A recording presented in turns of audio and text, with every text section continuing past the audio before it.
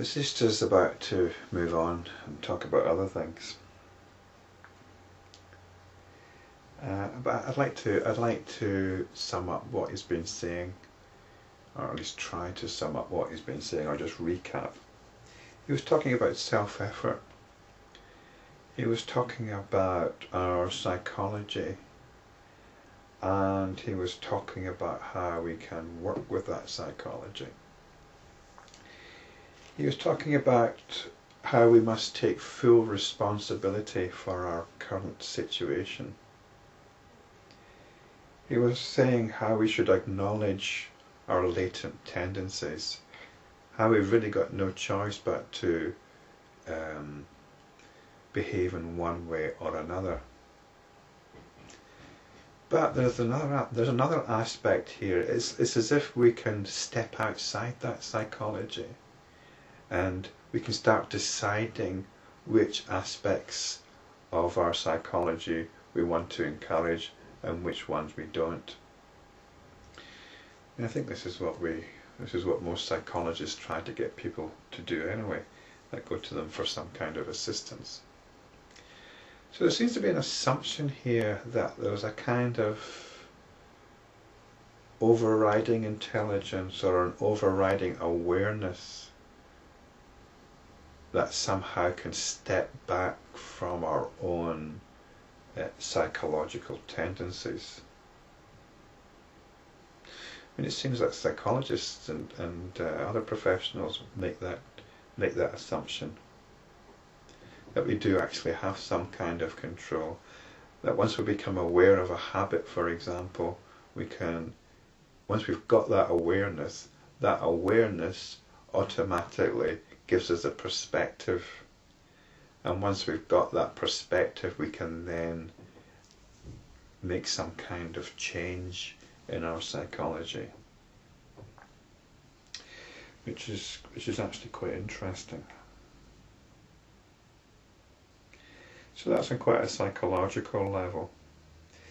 I would say though that in order to progress spiritually there has to be some kind of spiritual awakening,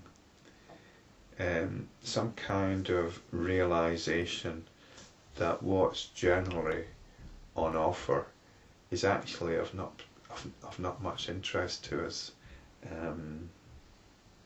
that there's a bigger picture to be embraced, that there's more to life than meets the eye actually. So let's proceed into cosmic waters. Vasistha continued. The cosmic order that people refer to as fate, daivam, or niyati, so obviously niyati is a Hindu word here, a Sanskrit word, no translations offered. I suppose it's another word for fate, daivam or niyati. The cosmic order that people refer to as fate, daivam or niyati, and which ensures that every effort is blessed with appropriate fruition, is based on omnipresent and omnipotent omniscience, known as Brahman. By self-effort, therefore, restrain the senses and the mind, and with a mind that is one-pointed, calmly listen to what I'm going to say. Now, this is something new that's been introduced here. The omnipotent, omnipresent omniscience known as Brahman. Now this is different from Brahma, Brahma the creator. Brahman is not an entity. It's sometimes translated as the absolute. It's that from which all things arise. And Vasistha's going to go into that in a bit. In fact, there's a lot about Brahman later on in the Yoga Vasistha. I was watching a documentary series on the television recently called The Atom. It was a 3-part series which I thought was really well done. And one of the final things that was described was the nature of the vacuum The physicist that was presenting the program was saying that there's no such thing as nothing. And this is interesting, isn't it? We sometimes think of outer space as full of nothing, or even the atom as being mainly empty space. But empty space apparently is not nothing. It's full of something called the quantum foam. And what this consists of is little particles coming into being and disappearing out of existence almost instantaneously. And they've actually apparently established the existence of this quantum foam. So there's this idea of something coming out of nothing, which physicists seem to have embraced. It kind of reminds me of the Brahman. Anyway, we want to focus, restrain the senses and the mind and focus on what Vasistha's got to say. This narrative deals with liberation. Listening to it with other wise seekers who are assembled here, you will realize that Supreme Being where there is no sorrow nor destruction. This was revealed to me by the Creator Brahma himself in a previous age.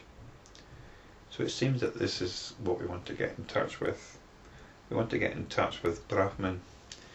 I think it's probably better to think in terms of Brahman than quantum foam. Rama. The omnipresent omniscience, or the cosmic being, shines eternally in all beings. So this is something we should be aware of when we're talking about these cosmic things. We're not talking about things out there in outer space. We're talking about things central to our being. So this cosmic Brahman is actually what is shining in all of us, and it shines internally. When a vibration arises in that cosmic being, Lord Vishnu is born, even as a wave arises when the surface of the ocean is agitated.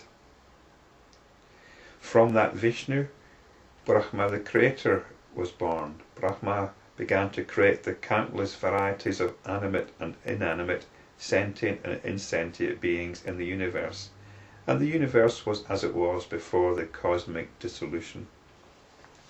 In Hinduism, the universe comes into being, it expands, and then eventually, after aeons, it dissolves, and then it all begins again.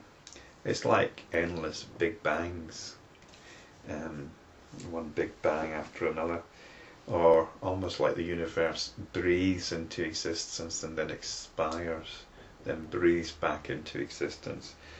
And so we've got various levels of existence here. We've got the cosmic Brahman, it's a bit like the quantum foam, and then we've got the Vishnu, which is maybe like the Big Bang. I better not go into that kind of parallels. And then we've got things being created, maybe the elements, and sentient and insentient beings. The Creator saw that all living beings in the universe were subject to disease and death, to pain and suffering. In his heart there arose compassion, and he sought to lay down a path that might lead living beings away from all this. He thereupon instituted centres of pilgrimage and noble virtues like austerity, charity, truthfulness and righteous conduct. But these were inadequate. They could bestow only temporary relief from suffering on people and not final liberation from sorrow.